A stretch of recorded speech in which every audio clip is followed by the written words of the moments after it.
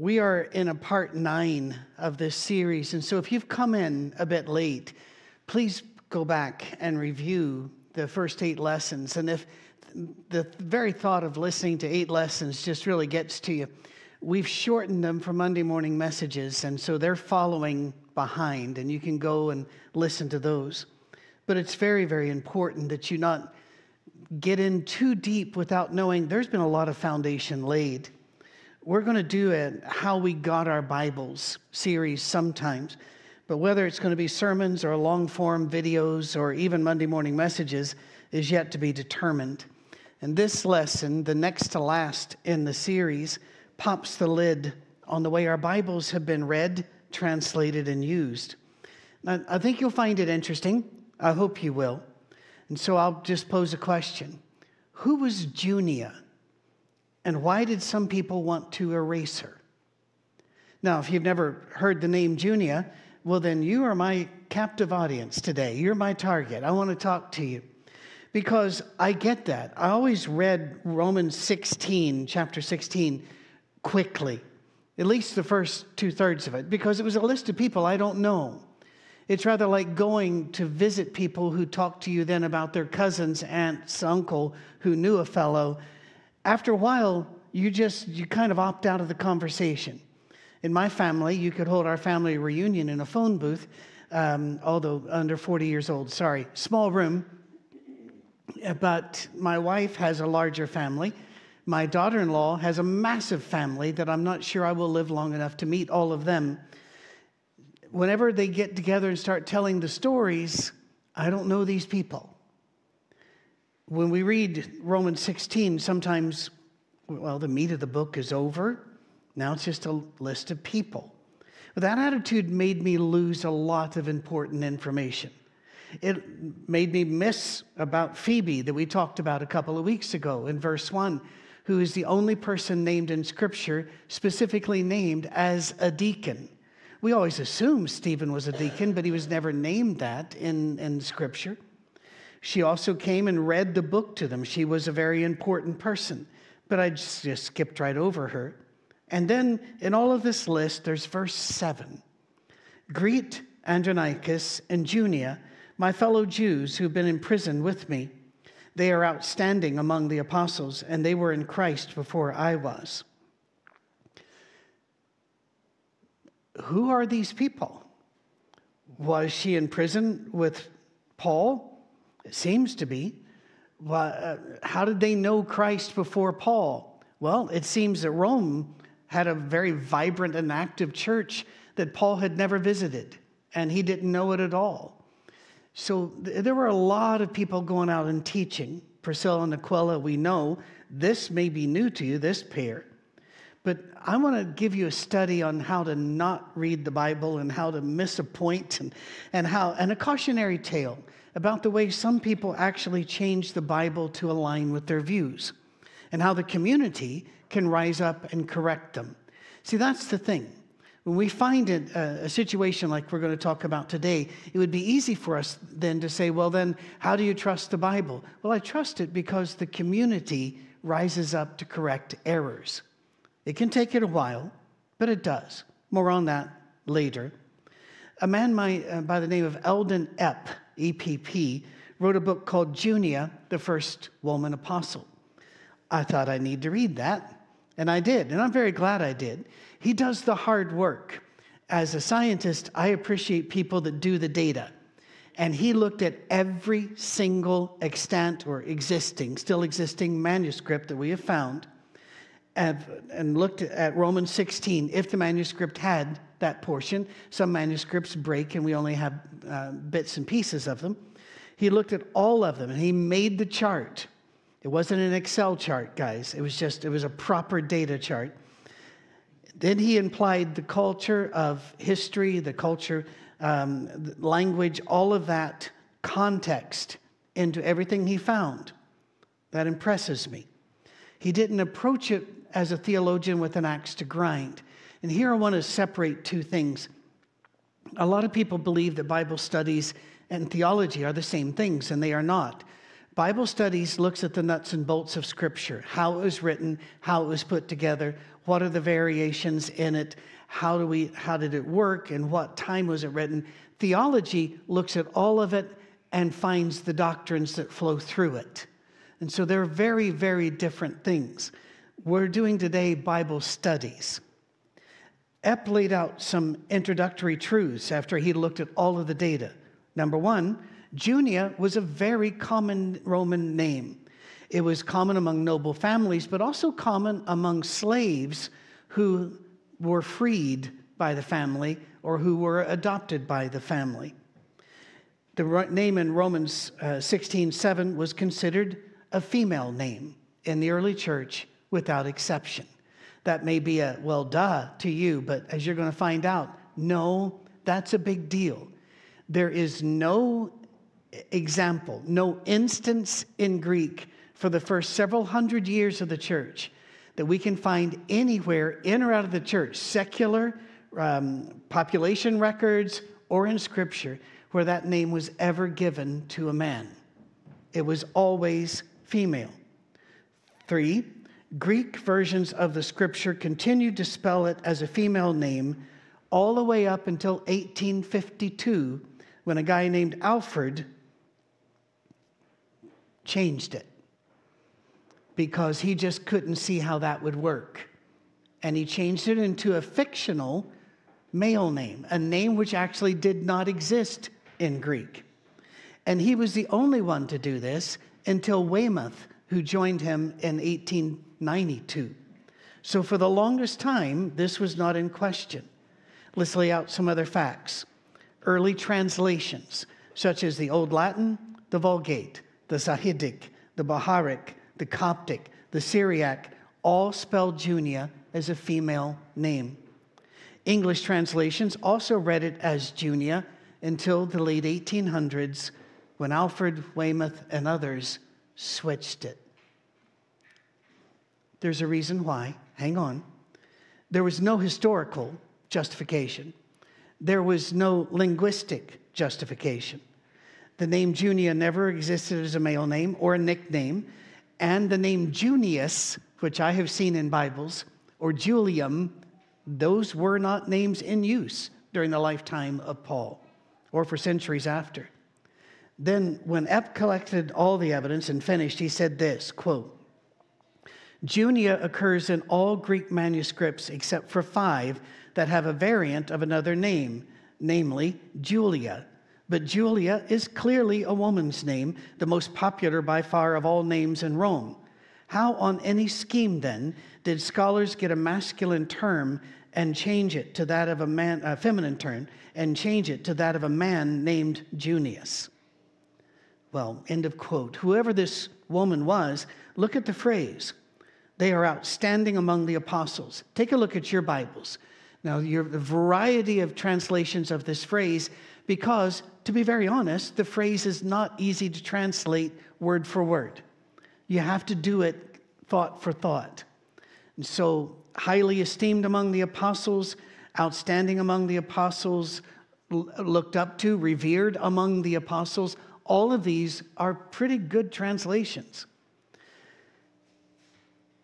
What does it mean for her to be an apostle or esteemed among the apostles? One would, by the way, it doesn't say esteemed by the apostles. I've had people say, well, that just means the apostles get together and they think a lot of Junia. Early Christians didn't teach that or believe that. They taught she was an apostle. She's among the apostles. Well, what does apostle mean? It means a messenger, a leader, or an emissary. Some books will say it means one sent out. There are more than 12 of them. We always think of the 12 apostles, but remember Matthias? Remember Paul? So 14 apostles are named, and if we come to here, we have to add Andronicus and Junia.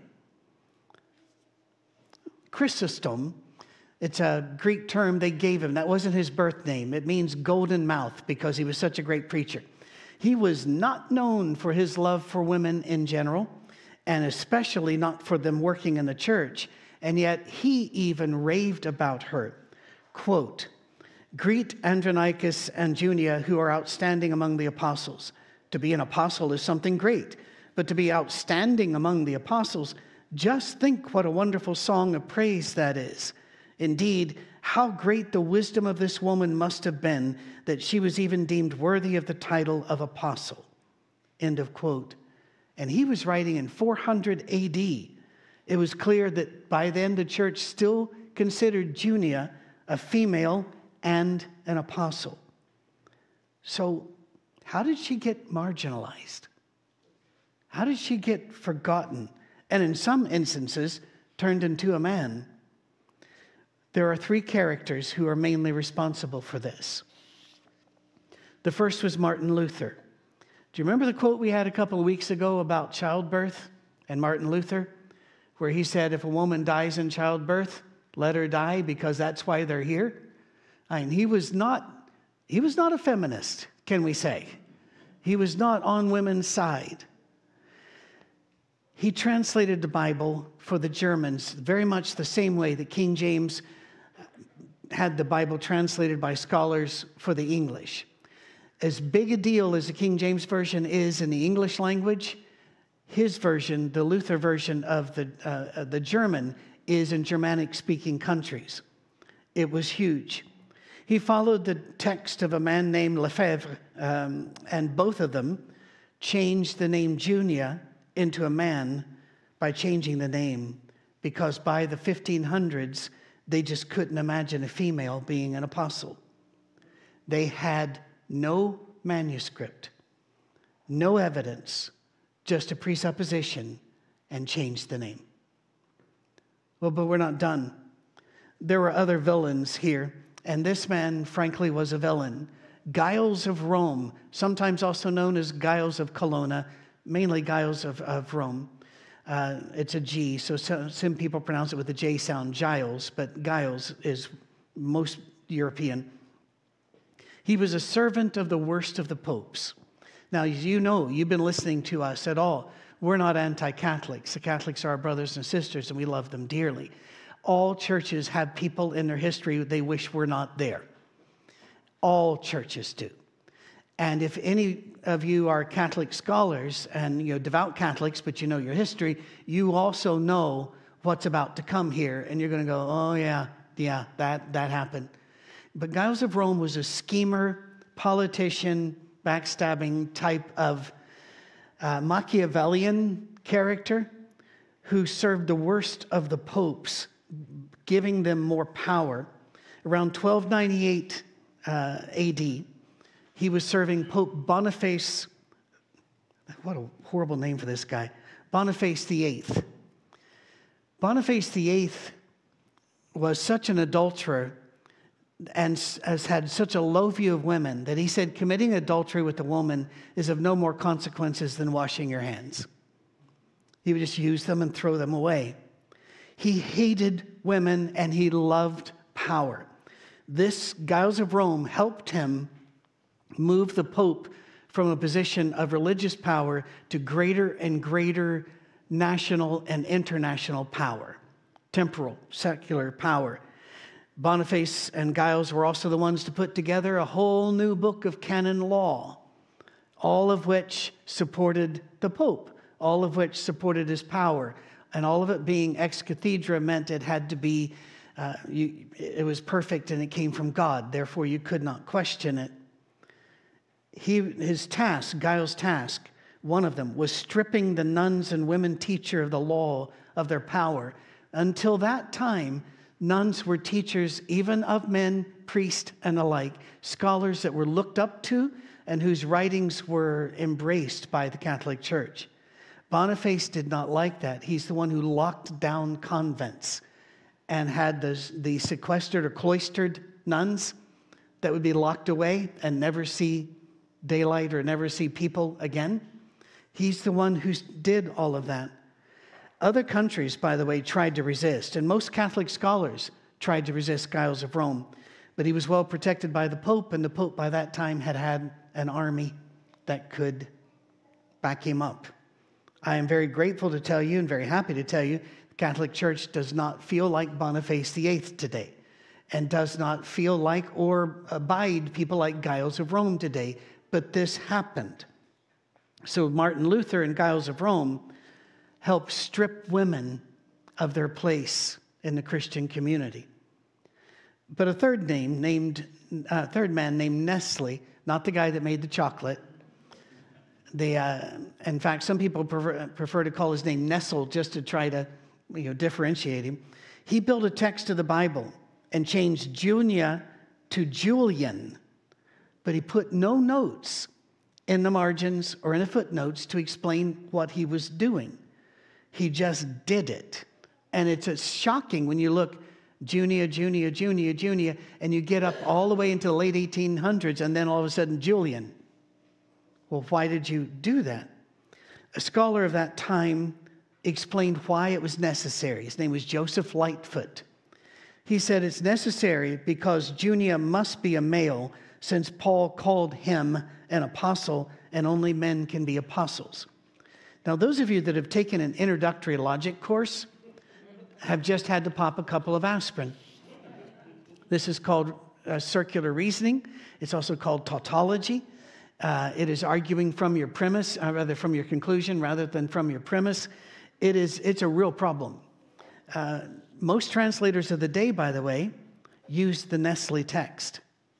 And so Junia disappeared until the 1970s, when some new versions came along that looked at all the manuscripts and went, no, there's no justification for this. And Junia came back into our scripture. By the way, the German version that took her out, the King James never took her out. In the King James, she was always Junia. And I give King James a good kicking sometimes. Not so much the version of the Bible, but King James himself, because I know the history of King James, and he was an interesting person in the worst possible way. But at least he kept the name female, and it was not fought. It was sabotage and assumptions, not Greek, not history, not manuscripts, not Paul, who erased Junia. Why did it happen? How did they think they could get away with it? A minor player and a large player. A minor player, we got to lay some blame at the feet of the Roman Emperor Constantine, who wanted to form the church into a controllable, conformist pattern, just like the Roman government pattern. And if you take a look at the Roman government pattern, you can see that he did install different layers of authority in the church that mirrored the secular state. He called the leaders of the state and of the church, and people say, but the leaders of the church agreed. You forget self-selection. For example, in political polls, we don't ever do politics here, so relax. But in political polls, those are self-selected. Please remember that. If somebody calls me and wants my opinion on politics, I don't answer the phone because I don't know the number. And others will answer and go, I'm not talking. And so it is of the people who agreed to be polled, is how they should put it. Well, this is a self-selected group. Of the leaders of the church who were willing to come before a Roman emperor to help establish the rules of the church, those are the ones who came. Not the others. And in fact, there were many Waldensians, Paulicians, and the like that for centuries resisted all of this. But guess what? Those men also had the attitudes of Rome about women. And therefore, they shut them down. And the other voices, those Waldensians, the Paulicians, and all the other, they were shut down by the power of the state, by the power of the sword. Hundreds of thousands perished because they did not agree to be a Christian according to Constantine. But there was another place, another reason it changed in the 1800s. And that was the rise of biblical fundamentalism. And I grew up thinking biblical fundamentalism was established in 33 AD with Jesus. I thought that's the way to do it. The Bible is absolutely literal in every word, absolutely correct in science, history, sociology, whatever it is, and everything happened exactly as stated, don't ask any questions. Where did that come from? It came from people like Schofield and the like, who were resisting Darwin and resisting the modern age where women were doing insane things like working outside the home and voicing opinions. And that had to stop. And the rise of biblical fundamentalism, the Schofield Bible is still a bestseller today. All of his notes. But here's where the community of faith comes in. It rather reminds me of science. Science can take some really bad turns, and it has. We've lived through some of those, but in history you can see many more. But then the community, scientific community, eventually rallies, gets its feet under it and says, no, this. And it moves it over. The community of faith does the same. Remember a long time ago in part 1, I talked about how GPS satellites, you used to have to hit 3 satellites to get a proper fix on one of the big clunky GPS units that you used to be able to have. I said that we too needed 3 different inputs: the Bible, nature, and the church. And by the church, I don't mean its leaders. I mean the faith community, the people as a whole. Only then can we be sure that we found the truth about a matter. In nature, we find that male and female are partners. Yeah, they are very different. Very different. In most species, the male is dominant because of a couple of things: greater strength, greater aggression, and less concern about survival. This is why men do silly things. This is why men die early. This is why you don't hear women say, hey, Bubba, watch this. In most species, women are more concerned with the survival of the family, the security of the family, and the protection of the family. Does that make them lesser, weaker in any way? Not at all. You know, if you are a man, give birth to a couple of kids and come back to me and tell me how weak women are. It is not easy. It is not, and not just birth. That's my shorthand version of it. In the Bible, we see that women are partners. It was women that are pointed out by Christ as being partners in the faith and the ministry and supporting the ministry of the faith. It is women that he gives his greatest compliments to, and by far the majority of his compliments to. It is women everywhere from sex workers to Bible students that he shows respect and love to. Almost as if he's trying to get a point across. But we see women like Dorcas, that when she died, the church started going out into a spiral. Peter had to raise her from the dead just to save the church because Dorcas was the one that held them together. There's Phoebe, Junia, Deborah, Priscilla, the daughters of Philip, who the scripture says preached along with him. So what do? A lot of men do what Joseph Lightfoot did, and that is, well, we have to explain that away. And as a man told me several years ago here in Tennessee, when I brought up the daughters of Philip, preached alongside him, he said, they only preach to women. I said, where do you get that? He says, well, they have to because of Paul. No. I hope by now you know no. Over the years, we've been taking, as a community of faith, corrective steps to the anti-women rules and the attitudes of Constantine, the early Romans. But those streams of attitudes have flowed through our history into Western culture. In the British culture, sorry, I've got to admit it, we helped enshrine women as the queen of the household and how wonderful women are, but they were birds in gilded cages, the Victorian age. Yes, we laud them and we give them long poems, but we don't let them talk, we don't let them vote, and we certainly don't let them have authority. That all was part of a stream. That's not Scripture. Our churches are products of our culture, to some extent. You know, there are times I look at my culture and say, I don't have anything in common with this culture. But to some extent, it's always been true that the world is better at evangelizing us than we are at evangelizing it. So we have to stop and say, does this look like Jesus? Does this sound like Jesus? If Jesus was here, would he do this? And the only way to really answer that question is to know Jesus. Read the Gospels again and again and again. And if you've not done that, if you've not done the discipline of reading the Gospels over and over for 6 months, you don't know how life-changing that is. It adjusts your glasses. It changes everything that you see, because now you hear through the words of Christ, you see through the eyes of Christ.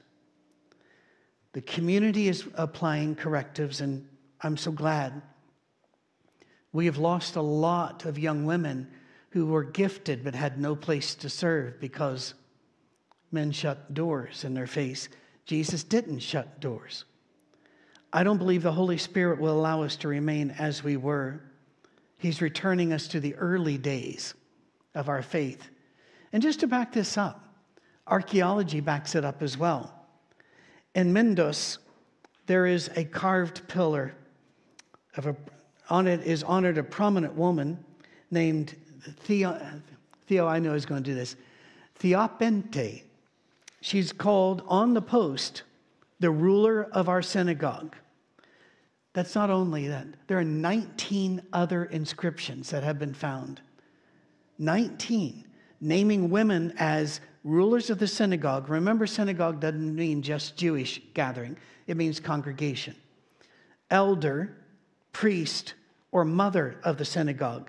One of them, named Sophia, is called, quote, elder and head of the synagogue of Kissamos. Inscriptions from Egypt from the late 200s name Paskiskianes as an elder. It's a female name. The bishop Diogenes set up a memorial for Ammian and Calais, 2 female presbyters. They had died. He set up a memorial in their name for what they'd done. There are dozens of passages and letters from one Christian to another naming women as leaders in the church. And one of the earliest documents we have from the early church, it's a book, short, but it's a book called The Statutes of the Apostles. It's a manual on how to organize a church. You see churches instructed to ordain 2 widows precisely for the task of receiving visions from the Lord and instructing the people. Did you know any of this? It's amazing. People don't know. So what should we do with this information? Well, the first thing we should do is remember this lesson when we run across a passage that seems to contradict the life of Christ. The second thing we should do is, whatever Jesus wants us to do. Pray to him. Talk to him. He taught us to love one another, serve one another, to consider each other as brothers and sisters, and to include each other at the table and in our mission. And as David Bates, who, by the way, was one of the first friends I made when I came to America in the late 80s, and has been my friend ever since, read from Galatians, there is now no more Jew nor Greek, free nor slave, male nor female. Not in Christ. We are truly one. We are not to speak ill of women or lock them down. And I probably need to say this, we should not speak ill of men and knock them down. Men are necessary. Women are necessary. While we are different, there are many things that both of us can do. And those things we should do. We need both on the planet. And remember to keep the main thing the main thing. Eyes on Jesus. Listen to Jesus. Follow Jesus. If we do that, we will find a consistent river that all these streams can't pollute. It'll move us past the rocks in the stream, and we can make our home in a river of faith, knowing that God gifted our sisters just as he gifted our brothers. And can some sisters teach some errors? Yes, because they're human. Men have done it for 2,000 years. I'm sure women could do that too. But as long as we're pointing to Christ, remember what Paul said. He said many preached Christ out trying to get gain.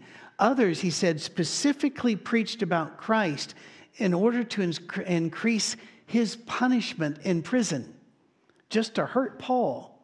And he said, I don't care as long as Christ is being preached. Now, next week, we're going to deal with the thorniest of these passages in 1 Corinthians 14. And you're going to learn another thing about how the Bible was put together. It may be the hardest lesson to listen to, but I truly believe if you trust the Holy Spirit and the community of faith, it'll be a freeing one as well. But that's the subject for next week. For now, this has been an unusual sermon because we've not focused on Christ constantly and we've not looked at a bunch of passages. But we've done that for the last 8 weeks to prepare for this week, and I hope that it helps. Remember, the Monday morning messages are also there to help you process and to help you remember. And also remember, you can write us at any time. We will do our best to answer any questions for you.